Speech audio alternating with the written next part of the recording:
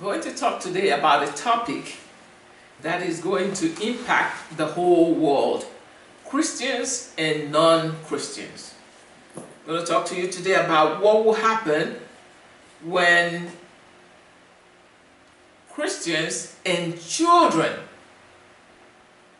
suddenly disappear. What the disappearance of Christians and children really will prove to the whole world. In other words, when all of a sudden people wake up and their babies are gone and their toddlers and little children are gone, along with Christians, regardless of their religion, there is going to be chaos on earth and a lot of people seeking answers. So today we're going to talk about what will happen when Christians and children suddenly disappear. And I tell you, according to the dictionary, disappearance is an instance or a fact of someone or something ceasing to be visible. In other words, to vanish. But in Christianity, we call it rapture. They don't just vanish to thin air. The Lord Jesus promised. He said he will come and get us, as you're going to see. And when this rapture happens, it's called being caught up to meet the Lord in the sky. Because according to Paul, the Apostle Paul, from the revelation that he was given based on the Lord Jesus' promise himself, he wrote in 1 Thessalonians chapter 4, verses 16 and 17, the following. He said, "For the Lord himself shall descend from heaven with a shout, with the voice of an archangel, and the trump of God," meaning the trumpet of God, "and the dead in Christ shall rise first. Then we," meaning Christians, "which are alive and remain, shall be caught up." This caught up is what Christians call rapture. We shall be caught up together with them in the clouds to meet the Lord in the sky, and so shall we ever be with the Lord. This is good news. Awesome news for anybody who wants hope, who doesn't want to spend eternity burning in hell. You want to be part of this being caught up, but as you're going to find out, there's only one way that you can do it. So this vanishing or being caught up that is going to take place will also, as I stated in the beginning, excuse me, will also affect children. So the occurrence of rapture, I say to you today, that a day is coming, and very soon, when suddenly Christians and children that are under the age of accountability, children that are under the age of accountability, I will explain this to you in a little bit, will suddenly disappear all over the world. But the Christians who are left behind, they are going to know what happened. But non-Christians all over the world will begin to wonder and begin to cry for their children and their loved ones that suddenly disappeared or vanished, gone, And many who rejected Christ among the unbelievers, or who rejected Christians who were trying to tell them that the Lord Jesus Christ is the only way to get to God, some of them will begin to blame themselves and begin to seek answers. So you really need to pay attention now, because this event called rapture is going to happen very soon. We don't know the day, and we don't know the hour. So, but a lot of people who are not Christians before rapture will suddenly find themselves questioning their religion or what they have been believing. Because only Christianity gives you this type of hope, that God can come and take you away from misery and from the wrath or the evil things that are about to start happening in the world. So this sudden disappearance that we call rapture will prove so many things. Number one, it will prove that the Lord Jesus Christ is who he said he is, the Son of God. It will prove also that the Lord Jesus Christ keeps his promise.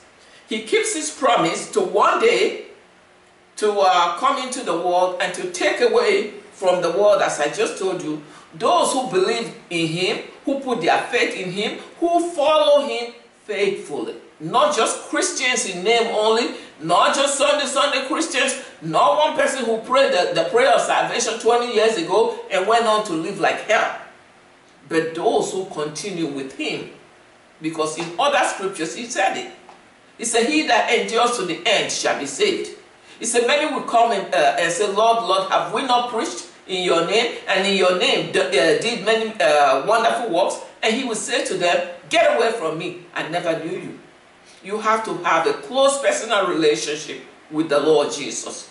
You have to be led by the Spirit of God, because according to scriptures, as many as are led by the Spirit of God, they are the source of God. Not as many as go to church, not as many as give tithes to the church, not as many as follow their pastors or are registered or members of some huge or what we call mega churches. No, but as many as are led by the Spirit of God. And the Lord said it also. He said, many are called, but few are chosen. Remember the parable of the net, where the good man cast the net into the sea, and the Bible said it drew all sorts, good, bad, ugly. And so God himself is the one who sorts the good seed from the bad. He said the good, he would say, come into my kingdom, but the bad he's going to throw away. But the Lord Jesus, concerning rapture, promised to come and to receive all those who put their trust in him, who lived according to his word, to the best of their ability, being led by his Spirit, and did not trust in their own self-righteousness. And he said it in John chapter 14, look at verses 1 to 3. It says, let not your heart be troubled, the Lord Jesus speaking. He said, ye believe in God, believe also in me. In my Father's house are many mansions. If it were not so, I would have told you. In other words, I would not lie to you. He said, I go to prepare a place for you. The reason why the Lord Jesus Christ did not stay on earth after he rose again was to go first to send us the promise of the Holy Spirit, and to prepare a place for all who believe in him to abide in or dwell in heaven. So all these years there have been a lot of construction. When you go to heaven, a lot of constructions going on, building houses for believers. You know, putting the things that you like in your house. God knows what you like is going to decorate your house to, better than you can ever dream, but he knows your taste, you know. And so the Lord is saying, I'm going to prepare a place for you. And in verse 3 he says, and if I go and prepare a place for you, I will come again and receive you unto myself, that where I am, there ye may be also. That's why I tell you, to be able to get to God, Jesus Christ is the only way, and it's not through him, as some translations have it. It is by him. You have to be in Christ. That's why when you see the Lord Jesus in heaven, all believers go into him, not through him. And when you go into him, and the Lord Jesus put on his prayer shawl, and he steps into the Holy of Holies, he actually opens up, and everybody in him can deal with God the Father. Just like the Lord, when he said to Moses, he said, where you are, no man can see me and live. He said, there shall no man see me and live. He said, but there is a place beside me, and thou shalt be in the cleft. He didn't say through the cleft. He said, but thou shalt be in the cleft of the rock, meaning the Lord Jesus. It's a type of what the Lord was going to do, so that he has to put us inside of him. Because by yourself, in your own righteousness, you cannot stand before our God, because he's too holy. His holiness will consume you. So he wants us to be where he is. So he's coming again to receive us, and this is what we call rapture.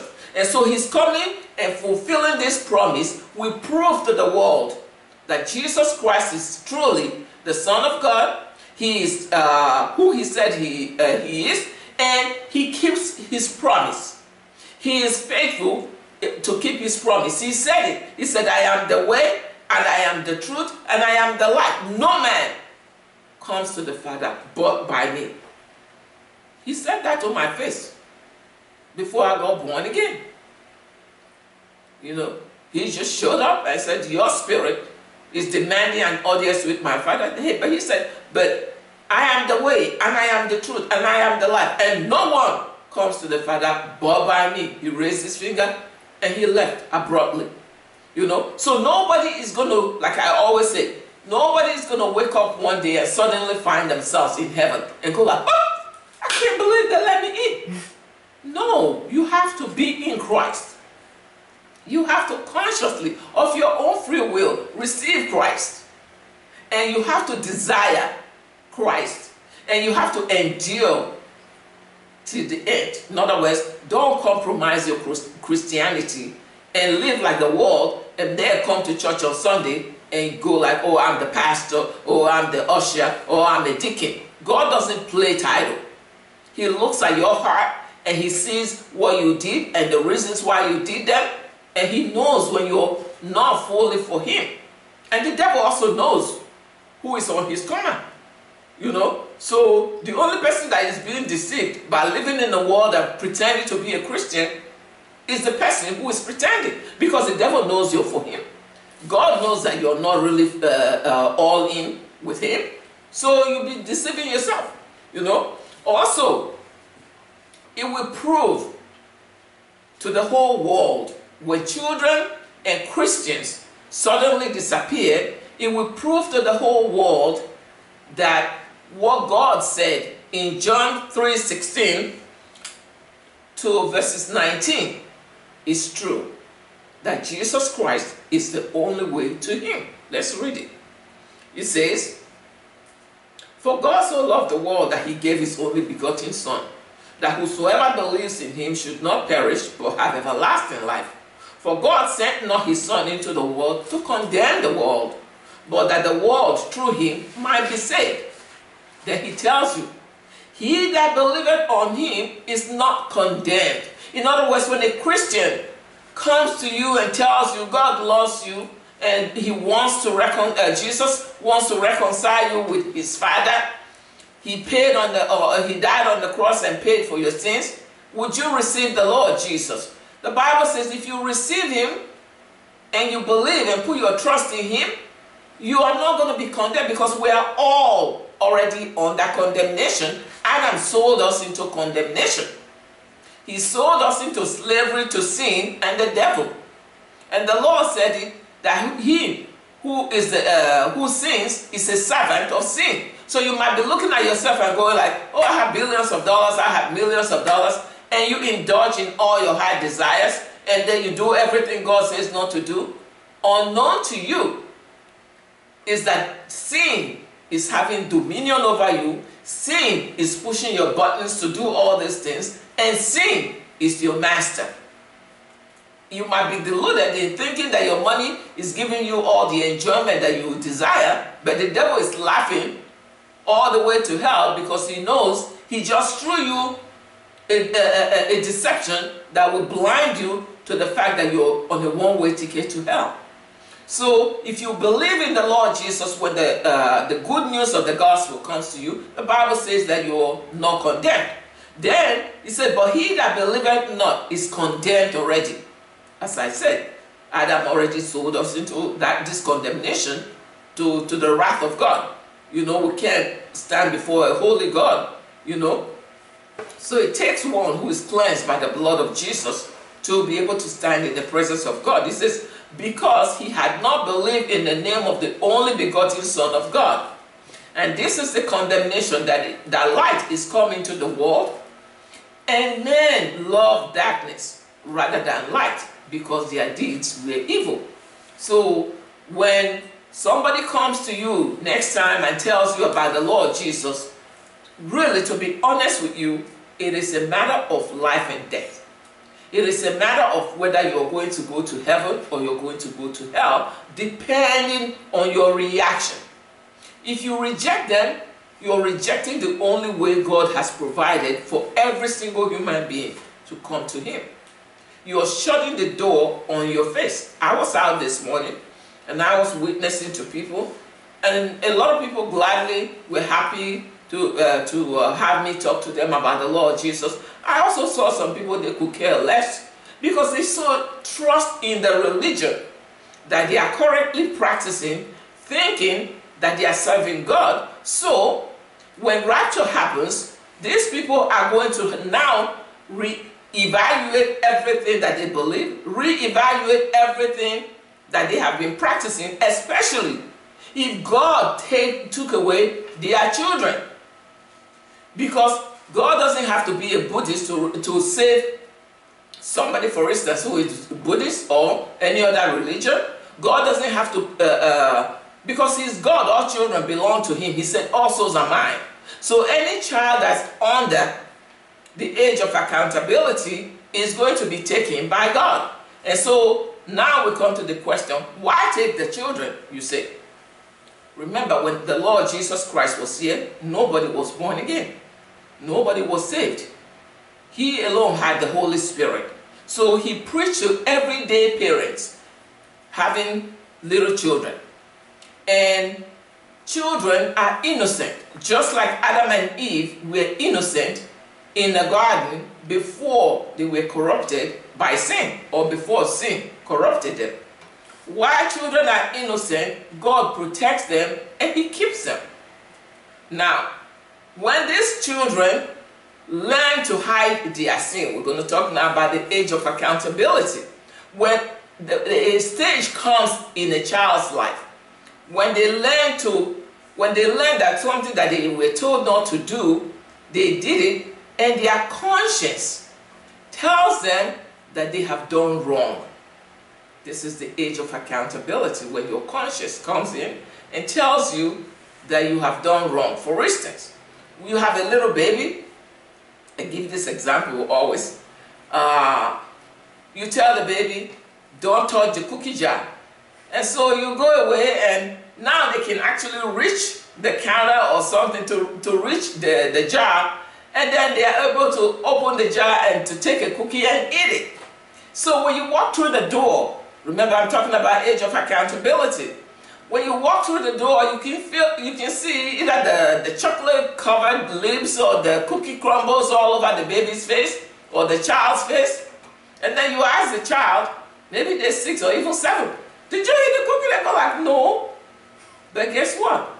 They didn't wipe their face. Why? Because they are innocent. You know? They didn't wipe their face. They didn't try to cover what they had done because it doesn't occur to them to cover their wrongdoing yet. You know? So, but this same child gets to an age when you tell the baby or the child, don't touch this or don't eat these cookies, they are for something else. And then when you are gone, they go to that same jar and there were 12 cookies in there. The child takes one, eats the cookie, and then rearranges the cookies so that you cannot tell in their mind that they have tampered or they had eaten out of the cookie jar. So what have they learned to do now? They have learned to cover their sin. They knew, their conscience told them, hey, you were told not to eat this. Now they ate it, and they are trying to make it look like they did not. Which is different from the time they ate it, and they didn't try to hide the fact that they ate it because it didn't occur to them, and it didn't even occur to them that the evidence is all over their face because they're innocent. So when you reach that age, when you can begin to hide your sin, then God holds you accountable for your sins. And the interesting thing about this is that every child is different. Everybody gets to this age according to their own growth or according to their own maturity. Some people might reach it sooner than the others. Some people might reach it much later in their maybe close to their teenage years. So it depends on when your conscience begins to speak to you that what you had done is wrong, and then now you can either try to hide your sin like Adam and Eve did, hide themselves, or you can deny that you did it. Then now you have been corrupted by sin, and the God that used to come and play with you and visit you in the night time as a baby, sin begins to put a difference or a distance between you and God, and as you grow up, you can't even gravitate to God anymore because you have so distanced yourself from God by piling sins on as you grow. So now, we need to remember that Jesus spoke a lot about children, and I want to give you some scriptures why it is necessary for him to take little children all over the world, not just Christian children, remember. Every child that's under the age of accountability. In other words, every child that has not learned to cover up their sin. Number 1, Matthew chapter 19 verse 14. Jesus said, "Suffer the little children and forbid them not to come to me, for of such is the kingdom of God." Suffer the little children and forbid them not, for of such is the kingdom of heaven, really. Then in Mark 10:15 he said, "Verily I say unto you, whosoever shall not receive the kingdom of God as a little child shall not enter into it." So that when you are grown, even to enter the kingdom of heaven, the Lord is saying you have to humble yourself like a little child. You can't pretend to know it all and come before God. God will leave you alone. But when you humble yourself and tell God, "I don't know anything by myself. I can of my own self do nothing. I need your help." Children are helpless without their parents. So you have to learn to depend on the Lord Jesus for everything. And let it be that your prayer daily is, "Lord, not my will, but your will be done." You know? So then you're walking with him as his child. As his child, a child of God that is led by the Spirit of God. And in Matthew chapter 18 verse 10 he said, "Take heed that ye despise not one of these little ones," talking about children. "For I say unto you that in heaven their angels," meaning their spirits, "do always behold the face of my Father which is in heaven." Have you ever seen a baby in a crib? They are playing, they are smiling and carrying on. Sometimes God sends angels to play with them. And other times he himself comes down and he plays with them. He smiles at them. They relate to him because they are innocent. There's no distance between them and God, even though they have the original Adamic sin, but they haven't learned to walk in it yet. You know? So, and then also in Matthew chapter 18 verse 14, the Lord said, "Even so, it is not the will of your Father which is in heaven that one of these little ones," meaning children, "should perish." So it's not the will of God that any child should perish because they are innocent. You know? So but right now in the world, you have people who are practicing whatever religion or anything that they desire. So you have people in Islamic religion, Hinduism, Buddhism, Shintoism, communism, atheism, paganism, and Satanism, and New Age, and occultic practices of all sorts. And then you have those who are just in a general state of unbelief, just heathens, or who are free thinkers. And they are going about every day doing whatever they like, their little hearts desire. But when rapture happens, everybody will have to take stock. And I tell you how it's going to go by God's grace. A lot of Christians that were not walking right with the Lord, they are going to change and become more serious and more faithful in their walk with the Lord. Then those people depending on who they are, doesn't matter what religion they have been in, those who are not bound by religion will seek to know the truth. They will seek to know, to have answers to what happened.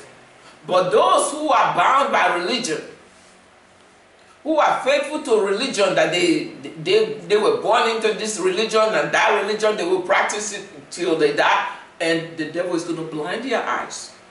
And those who don't want to have anything to do with religion, the devil will blind their eyes. Those who think they know everything, the devil will blind their eyes. Those who think that God doesn't exist, God will blind their eyes. And then you have expect this also to happen. Most or all of the world religions, or world governments rather, they are going to try to blame or explain the disappearance of Christians and children on aliens. Or they are going to try to give you an ungodly explanation why all of a sudden children and Christians suddenly disappeared off of the face of the earth.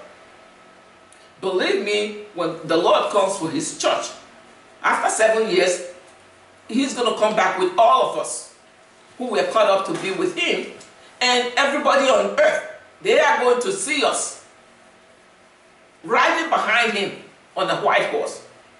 And those who jeered at you, those who laughed at you when you became a Christian, those who did not believe, they are going to see you in your new state. But I'm telling you, when all of a sudden Christians and children disappear, let these scriptures that I'm going to give you guide you instead of any other explanation as to what happened. Because the Bible foretold all these things way thousands of years. Jesus lived over 2,000 years ago. So it's not like something that modern man made up. It's not something that we cooked up. It's what he promised. And he promised when they killed him, he was going to rise again on the third day. He did. And now he said he's coming to take out of the world his own, and he will. And he's going to take our children, and he will. Because all children, regardless again of any religion that they are into right now, as long as they are within the age where they are innocent, he's going to take them all, because all souls are his. So let your hope or your explanation come from John 14. John chapter 14 verses 1 to 3, where the Lord promised that he was going away and he will come back again, and after he has prepared a place for us, he's going to come back and receive us. So that would be your explanation as to what happened or why Christians and children suddenly disappeared all over the world. And also 1 Thessalonians chapter 4 verses 16 and 17, where we are told that the Lord himself will descend with a shout and the voice of an archangel, and the dead in Christ will rise first. We which are alive, meaning Christians, and remain, will be caught up, meaning raptured up, to be with him. And so shall we ever be with the Lord, because it is the Lord's desire that where he is, we should be there also. So he's going to come back and he's going to take his church. Now, if you have heard all this, this is good news really for any person who believes in the Lord Jesus. If you look at the world, it doesn't look like it's going in a good direction. But the Lord told us that these things were going to happen. He said, you will hear of wars and rumors of war, and then nations will rise against nation, and then earthquakes and plagues. He said, but those are beginnings of sorrows. He said, but the end will come when the gospel has been preached to every nation. Can you tell me a nation today that you can say have not heard the gospel? There is no nation, to my understanding, where the gospel has not been preached. And that is what the Lord Jesus says brings the end. So that's why we're telling you that the end is upon us, because the Bible, the gospel has been preached. What people did with what they heard, they are accountable for. Whether they received it or rejected it, it's on them. But the gospel has been preached, and that brings the end. And the internet reaches just about everywhere today, and people are preaching the gospel.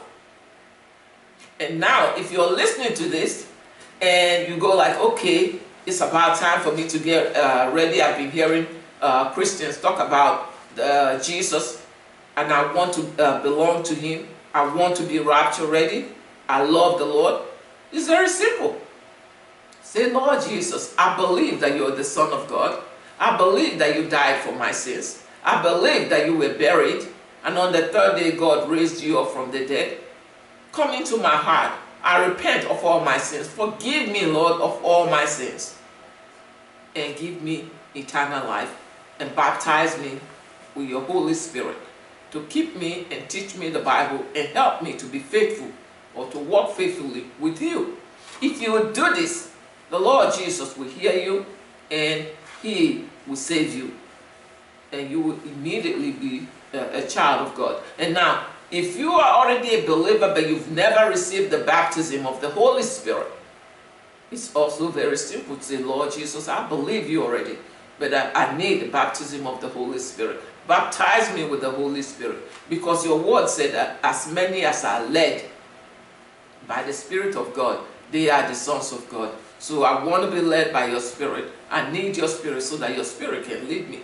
And he will save you. Otherwise, you go through life making decisions by yourself, thinking that you're making wise decisions, only to stand before the Lord and he says to you, get away from me, I never knew you. And at that time, it's too late. Anybody that finds themselves in hell, it's too late. This is where you make a decision whether you're going to heaven or you're going to hell. It's why I told you nobody's going to suddenly find themselves in heaven without choosing the Lord Jesus. It doesn't happen. Jesus is the way, the truth, and the life. He's the only way you can get to God the Father. Amen?